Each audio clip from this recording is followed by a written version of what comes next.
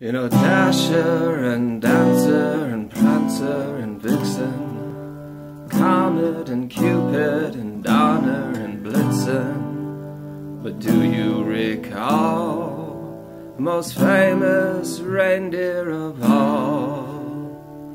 Rudolph the red-nosed reindeer had a very shiny nose, and if you ever saw it, you would even say it glows. All of the other reindeer used to laugh and call him names. They never let poor Rudolph play in any reindeer games.